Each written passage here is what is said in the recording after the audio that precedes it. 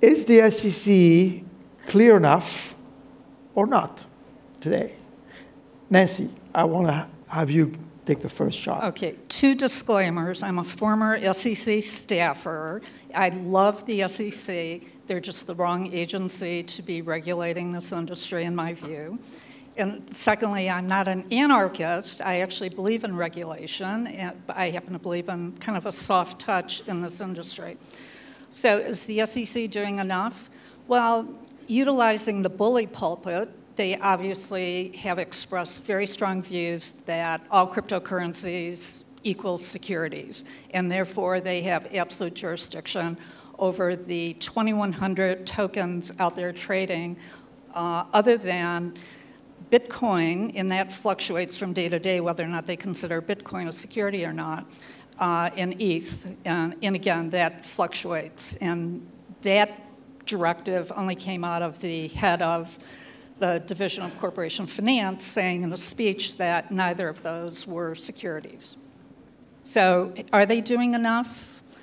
In my view, no. They are viewing everything with hindsight. They were aware of the ICO craze in 2017. Companies were, in fact, utilizing the Howey analysis, trying to figure out, gee, is this a security or not? And now, in late 2018 and 2019, the SEC, with the benefit of hindsight, is saying, we disagree with your analysis. Mike, do you want to add anything to that? Sure. So I also worked at the SEC. I was there for about 8 years in a couple different capacities, and I think the SEC could do more, but when I was at the SEC, I was impressed about how pragmatic and how thoughtful they were about this space. I started working on blockchain issues, and it wasn't my day job when I was at the SEC. I was a sort of a traditional 40 Act lawyer, but something came across my desk, and so I started getting involved in blockchain in 2014. And around 2014, they formed the Digital Ledger Technology Working Group. I was one of the first of the 6 members of the original group, and at that time, I was just kind of blown away at how, because it was so new back then, but there was fraud, and I was just blown away at how thoughtful and pragmatic in the steps they were taking even back then to get their head around this. And they brought in people from the industry even back then to present to us and to talk to us and to let us interact. Could they be doing more? Could they be doing it faster? Yes. That's just not the way the organization works. It's a big ship and it moves slowly. And there's a lot of people in that ship that they need to talk to and sign off on. But I do think that while the framework that was issued 3 or 4 weeks ago did create additional considerations, I think it was encouraging on some levels.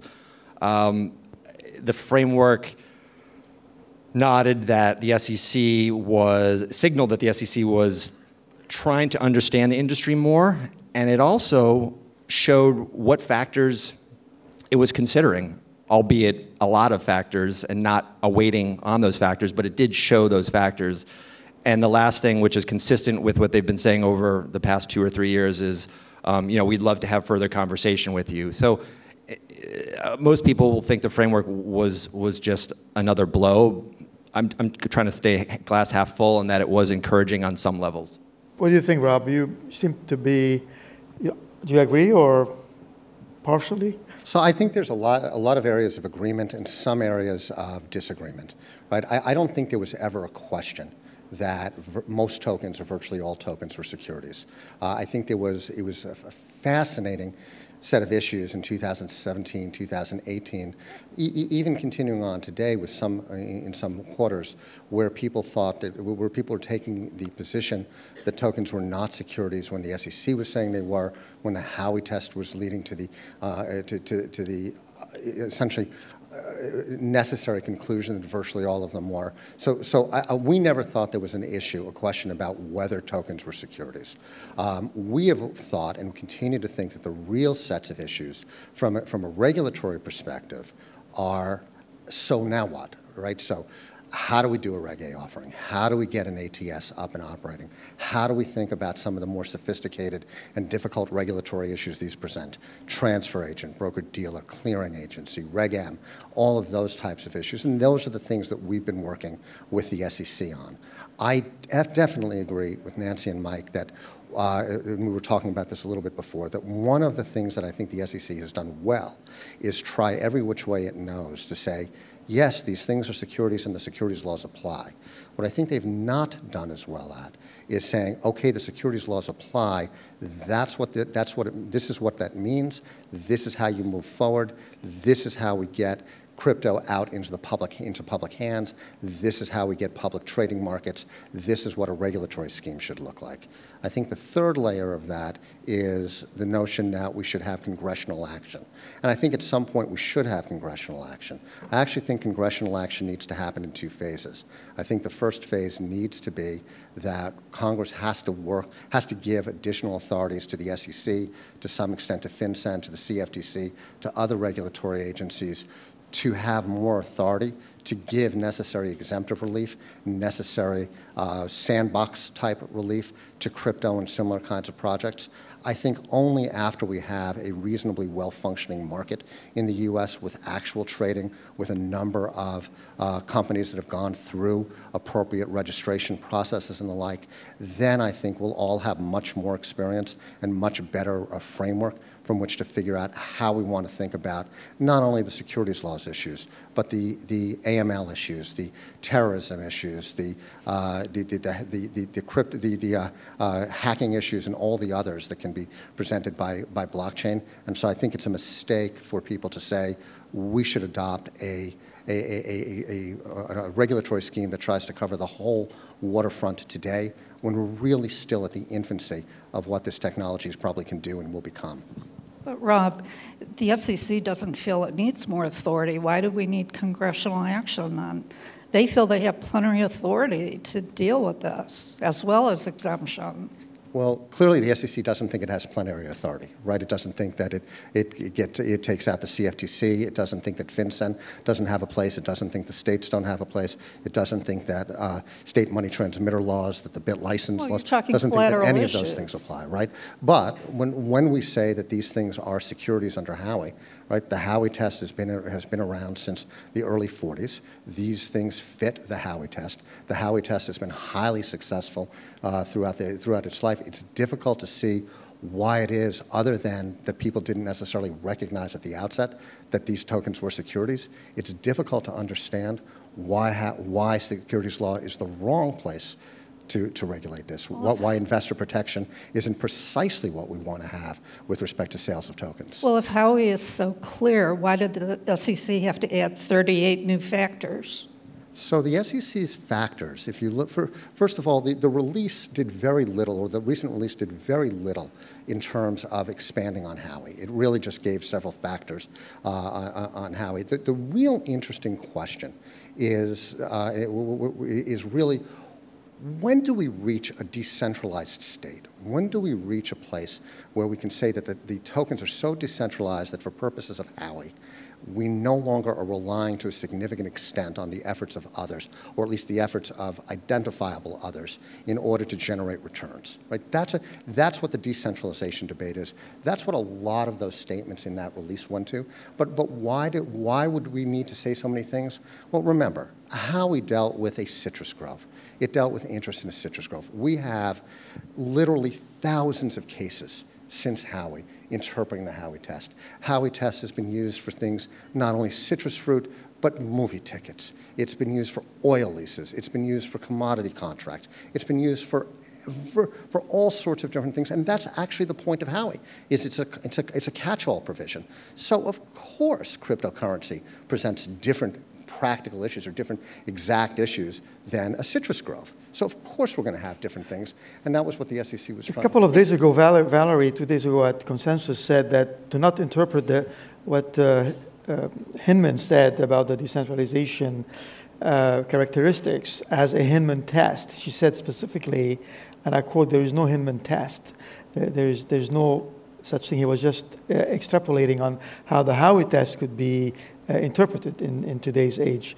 Let's go to, you can comment on it in a second, but Andreas, what's your view from Switzerland? Because you've been involved in a lot of these token offerings, and there the foundation is the linchpin, it seems, for making this a reality. But what do you think when you see what's going on in the US? Are we crazy here? What goes through your mind? He told me he thinks we're crazy. No, obviously. It's a fully outside view. I'm not the one to decide whether it's clear or it's not clear, but I think from an outside view, it's quite simple. It's now 2019. We started off with token offerings in 2014, more or less, when after the launch of the Ethereum platform. We now, when we look what's happening in Switzerland and other jurisdictions, moving into an industrial phase where we apply token in industrial use cases where there should be. It's not about an funding element. The funding is the beginning. And here in the US, it seems to me, you're still discussing whether a token, all tokens are securities, which has quite an effect on the use of these tokens for various applications. It has effect on custody, it has effect on trading, it has effect on many industrial use cases. And I think the fact that we're now sitting here, and you asked the question, William, at the very beginning of this panel, is it clear what the SEC says? Well, after roughly 5 years' time, it's probably the answer is no, it's not clear, otherwise we wouldn't be sitting here. That's the outside view. I agree with that. So if it's not clear, what should be the path forward? Nobody's perfect. What should be, if you were in the SEC shoes, Nancy, maybe, what do you think they should do? Get out of the industry. So, personally, I would put Hester Peirce in charge, and who I think has a much clearer vision of how the area should be regulated. She wants, in my view, a softer touch. She believes in regulation, though, but I would move along in that direction. I wouldn't declare 2,100 tokens out there as securities. I would not. Wouldn't. So kind of leave everything behind that's happened and go forward. I would go forward. Yes. And, we have clients who are in big fights with the SEC, and we have one, which I missed some of Ted's comments this morning. We're on a path to fight the SEC really on behalf of the industry. And because the efforts that the SEC has demonstrated thus far in their enforcement actions, the people that they're trying to protect, the token holders, the result of the enforcement settlements that they've affected caused the tokens to be delisted from the currency exchanges, foreign currency exchanges, and there's no path for these individuals to actually, sell their token, utilize the token. It's just hurting them. So I think you're right, going in the direction of let's move forward rather than backwards. The fact that they disagree with how people analyze the Howey test maybe should not be the criteria that they're using at this point. Can they move forward without the Congress kind of giving them a bigger push? I think they can. And, I agree with you that the SEC has taken a lot of time. They've been very generous with their time and bringing people in, having the conversations, but it seemed to stop there.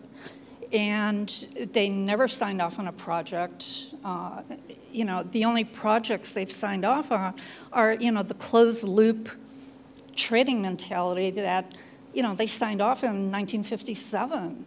And there was really no need for no action relief, the most recent no action relief. So, I think they just need to broaden their outlook. I think they're concerned as regulators that they're going to miss something, which is why they're taking, the slow roll, so to speak.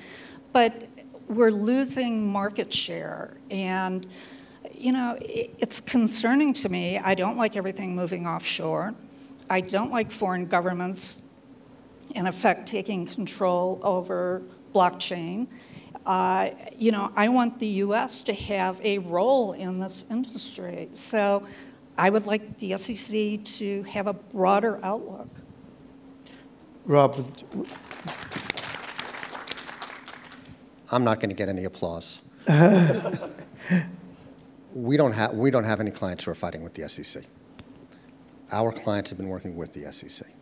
The notion that my clients and my firm's clients who have worked with the SEC, who have recognized that these are securities all along, who have paid attention to the SEC, could be put in a position where a year and a half or 2 years later, the SEC would say, you know what? We've been saying these things are securities at least since the DAO report. Nobody listened to us. Nobody believed us. We really meant it. But you know what? We're going to give all of you a pass. All of you who didn't pay attention to us, all of you who didn't do the very basic Howey analysis, we're just going to give you a pass. What does that say, both to the blockchain clients, blockchain people who've tried to do it right, who are not fighting with the SEC but have been trying to work to the SEC? What a terrible competitive disadvantage, what a terrible regulatory disadvantage that sets up, and what a terrible regulatory message that sets in the future, which is that the SEC is setting up a system where if you race to do something at the very beginning and have even a shred of an argument that the securities laws don't apply, even in the face of SEC comments, you're going to get a waiver. You're going to get a free pass. That can't be the basis of a sound regulatory approach in the U.S., at least in our view. Again, I do agree that the SEC could be doing and should be doing a better job of saying what yes steps we can take to move forward, to register, to have trading markets and the like. But the notion of waving a wand and saying, you know what, we're giving a free pass to everybody, especially from DAO on, when the industry should have been on notice, Nancy, I don't understand how that works. So first of all, they're doing through their enforcement program, they're doing that in effect. They've only targeted certain companies. They're not going after 2,100 tokens. And for them to take on all of this with, 40 people in the crypto space at the SEC, I mean, I don't think they have the manpower to do it. So in effect, they're doing that. What they've tried to do is they went to what I would call the weak links, companies that didn't have enough money to fight them. So it is a very scary call to get. If I can remember the call I got on one of my clients. They said, gee, we heard you were representing X. And I said, oh, how'd you hear that? Oh, the Canadian regulator. Thank you, William. So they, and said, thank you for the call. We'll get back to you. It's frightening for entrepreneurs to get that call. And no one wants to think about spending all the money that they have to. One of my clients has spent $5.5 million over the course of 2 years responding to document requests, testimony. They've had to reimburse, through indemnification of their board members, some of their investors. And it's a lot of money. There's still no lawsuit. And we've been pretty transparent. There's something called a Wells notice. You'll get a call from the SEC saying, we're going to sue you. Or we're making a recommendation to the commission that they authorize an enforcement action. Many years ago, there was a process put in place because people who were targeted felt that the commissioners really didn't hear their case. So what you do is you submit a Wells submission. And that Wells submission puts your case forward. So my client elected to make that public. They wanted to be transparent. And they wanted, the community to understand why they felt this was so important to the community. The SEC still hasn't taken action. We're still waiting on that. But again, Rob, I think that they do that in effect anyway. They had this mosaic in mind, so they went after the weak links. Then they wanted to go after somebody that did a really big offering, big being, $100 million. And then I'm aware of other investigations where there were even larger. I disagree a little bit. They went after the weak links. I mean, a few of the cases, like let's just take Munchie, for example. I mean, the facts were not so good in that case. I mean, that was pretty low-hanging fruit, like promoting the token, saying it's going to rise in value. I agree. Yeah. So. Andreas, how many people do you know, if you know, does FINMA have that are focused on crypto, like roughly? How many people does FINMA have that are focused on crypto? Within FINMA? Within FINMA, well, I mean, obviously there are many people involved. We have a fintech desk, which is quite small. I think there are roughly 10 people there. 10 people. And then they have the different departments where have different people looking from the banking side, collective investment schemes, AML regulations. I think the advantage of our regulator is it's one regulator for all. So all the financial market legislation is being supervised by the same entity, so they speak with one voice, which makes processes substantially faster and more clear as well. What my impression is in the discussion a bit, and obviously I'm not in a position to make any statement of what SEC should do and should not do, but I'm in a position to be able to share what the consequences are in the market, in the ecosystem, if you have a regulator who makes a very clear statement. And I think we had the Swiss regulator in 2018, which was also after a lengthy time of uncertainty, acknowledge the fact that not each of the tokens have the same technical functionality and the same economic functionality.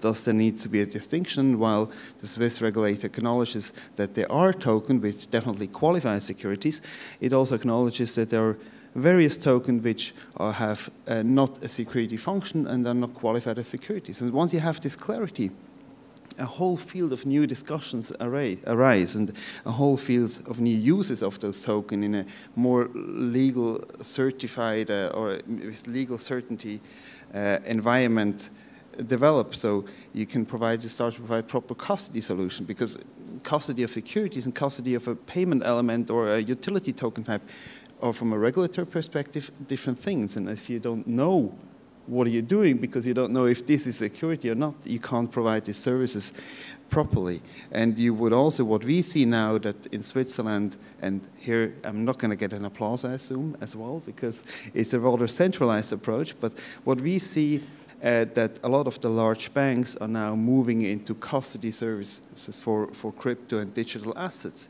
because they now know, okay, what are the regulations for that? And the core banking service providers are integrating those solutions in the core banking services system. So you have the reporting modules, you have all the AML modules in place, because you know how to do that. And so for me, this decision on what is a token, and is really each token a security, is quite essential for the development of the rest, which we are all looking at to develop. So I think it would be good to have clarity on that. So Rob, do you think that the Reg A Plus is the way forward and as the safest way today?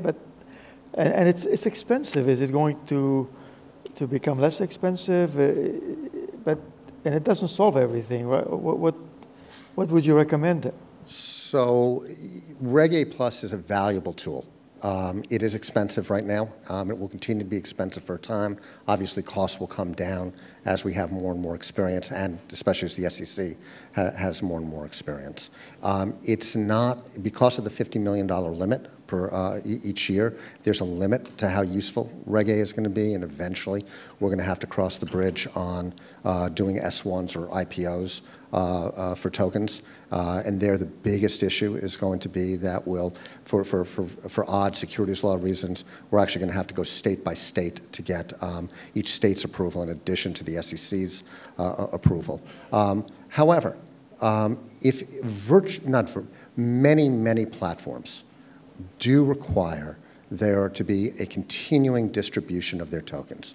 It may be to pay oracles, it may be to pay miners, it may be to pay other to pay for socially beneficial use of the system, or for other reasons. But as long as these things are still securities, if we're paying out tokens for any of those purposes, including mining, those are securities distributions. And either the tokens have to be registered, or the tokens need to be exempt from registration, which would mean we could only give them, for example, to miners who are accredited, at least in the U.S., who are accredited investors, and those tokens would have to be locked up for a year and a day, which is a particularly lousy way of rewarding miners, right? So yes, we're going to have to continue to find appropriate ways to register. Nancy will point out, and Nancy, I don't mean to put words in your mouth, but Nancy will likely point out, yes, but Reg A is not at all tailored to crypto offerings, nor is an S1, an IPO, and that's absolutely right. And one of the things that really does need to happen, but again, the SEC needs more experience before they can intelligently adopt new rules but absolutely we need better forms. Absolutely, we need a better registration process. That's absolutely true. There just isn't enough experience yet. Let's see if there's one or two questions. David, is it possible to go with the microphone? Are there any questions to the panel that are on your mind? And if not, there is a question there at the back. David, do you mind throwing the mic to... Well, while David is walking, let me ask Rob a question. So, Rob, I noted in the 1A that your firm took tokens, or you bought tokens, whatever format that was. What are you guys going to do with them? We have bought our venture fund, not the firm itself. Okay. Right, just like yours, right? Does hold some tokens, and we anticipate that over time it may hold additional tokens. And when those tokens become freely tradable, and when there's a market in which we can trade them, or which we can reasonably sell them, we will. Right? That's just like any other private security. But you could ask the same question of didn't Wilson Sonsini's venture fund invest in a whole host of its clients last year, just like Cooley's did? Absolutely. What are we going to do with them? Well, when there's a liquidity event for them. So you're not going to utilize them within the network? Right. I'm not aware that our investment fund is intending to use them on a. Andreas, do you take tokens from some of the clients, if you like it? Rarely. Rarely? Rarely, yes. Just for, we have done that in various occasions where we really trusted in the project and believe that's a good thing. But normally we take Ether and Bitcoin as payment, that we do. That was a good decision. Well. Okay. Hi. Hi, Vinny. Yes, question. Vinny Linger from Civic. Hi. I have a question around accredited investor status in the U.S. I'm obviously South African born, and I don't have the background to why it's in place. It seems like a very arcane, old way of looking at, nannying people and the accredited investor checks that what I've seen so far in terms of the implications, it's really implying that you need to have money in order to be educated, or at least financially literate. And having come from Africa, when I came to the US, I was not an accredited investor, especially with the rand's weak position against the dollar. So I wouldn't have qualified as one either. So all I'm trying to understand is when we're trying to position tokens and in the U.S. as securities, and by definition investment contracts, etc., and we're trying to say that only people who have money are smart enough to understand what that means, I think it's very short-sighted in that we're positioning Americans and the American population against the rest of the world as being, having wealth as an indicator of intelligence, and then what's happening in the rest of the world is countries who see past this accredited investor check thing, they're producing more sensible regulations that are opening it up. And so entrepreneurs who are trying to attract capital from smart money who may not have millions or have high income are now setting up in Switzerland or Singapore or whoever else. And so what's the question? The question is, what is the purpose of accredited investor checks, and why does it exist, and how do we get to this point? And do you guys support it? Is there a choice? Well, I think with the Reg A Plus, the general public can invest. There are limitations on amounts. Was that imposed by the SEC or? That was by Congress, yeah. Okay. But again, our regulations were somewhat paternalistic. We want to try to protect people from themselves, which is how the accredited investor standard kind of developed. There are ways under Reg D where non-accredited investors can obviously invest. I just don't think at this point many token offerings who are trying to rely on Reg D have gone ahead and taken those investors in, at least not to my knowledge. The thinking is that if you're an accredited investor, you have a level of wealth that you can sustain the risk, and you can fend for yourself. You're sophisticated enough to evaluate a security offering that isn't going through the full registration. It's an exempt offering. Okay, one more question, if it's short, please, and then we got give you a short answer. I promise it's short. Jody Rich from NFT NYC. Hester Peirce was incredibly impressive in my view at Consensus. She was humble, transparent, and then at the Coin Centre dinner, she and Brian from the CFTC told that extraordinary story about frogs and toads. How do we get Hester more power at the SEC? To Nancy, maybe, since you brought her up, or if Jay Clayton steps down, get Trump to appoint her as chairman. Okay, I wish we had more time because we could have gone on for longer. Thank you very much to the panelists.